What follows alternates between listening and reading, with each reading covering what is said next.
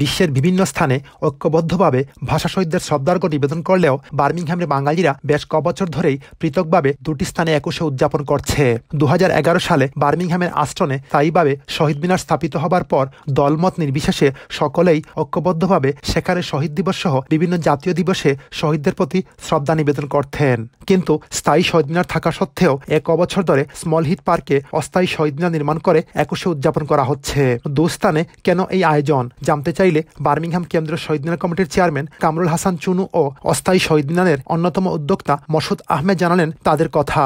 বার্মিংহামে আমরা সর্বপ্রথম কেন্দ্রীয় শহীদ মিনার এইখানেই করেছি সর্বসম্মতিক্রমে, সারা বার্মিংহামের জনগণের সম্মতিক্রমে আমরা এইখানে শহীদ মিনার করি। এই শহীদ মিনার করার পরে এখন আর আমি প্রয়োজন মনে করি না অন্য শহীদ মিনার করার। বার্মিংহামে কেন্দ্রীয় শহীদ মিনার যেহেতু আছে, এইখানে আরেকটা শহীদ মিনার করার কোনো প্রয়োজন নাই। এখানে জাতীয় পতাকা, স্বাধীনতার পতাকা এখানে উত্তোলন করা হয়েছিল বাংলাদেশের বাইরে।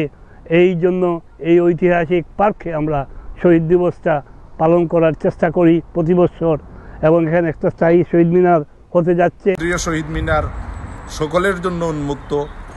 এইখানে কেন্দ্রীয় শহীদ মিনার আছে। আমি সবাইকে আহ্বান করব, আসুন সবাই একত্রিতভাবে আমাদের আন্তর্জাতিক মাতৃভাষা দিবস এবং 21শে ফেব্রুয়ারি এইখানে কেন্দ্রীয় শহীদ মিনারে পালন করি। আমি এখানে পরিষ্কার বলতে চাই, এখানে আরেকটা শহীদ মিনার আছে।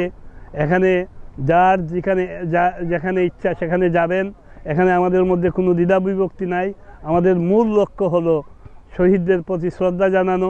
দুজনেই দুই শহীদ মিনারে বার্মিংহাম সিটি কাউন্সিলের অনুমতি ও সমর্থন রয়েছে বলে বলেন।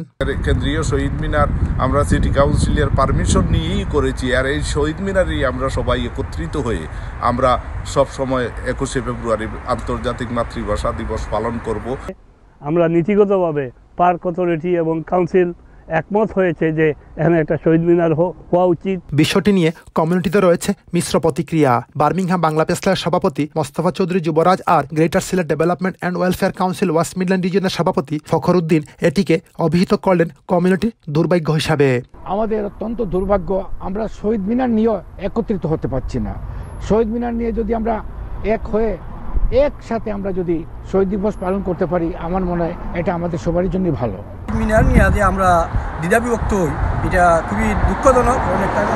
বার্মিংহামে বাঙালিরা সংখ্যাধিক্যে ব্রিটেনের দ্বিতীয় বৃহত্তম, কিন্তু লন্ডনে এর চাইতেও বেশি বাঙালি থাকলেও আলতাবালি পার্কে স্থাপিত শহীদ মিনার কিন্তু একটি অন্তত একটি বিষয়ে কমিউনিটি ঐক্যবদ্ধতা কামনা করেছেন সকলেই। বার্মিংহাম থেকে রিয়াদ আহাদ, চ্যানেল এস নিউজ।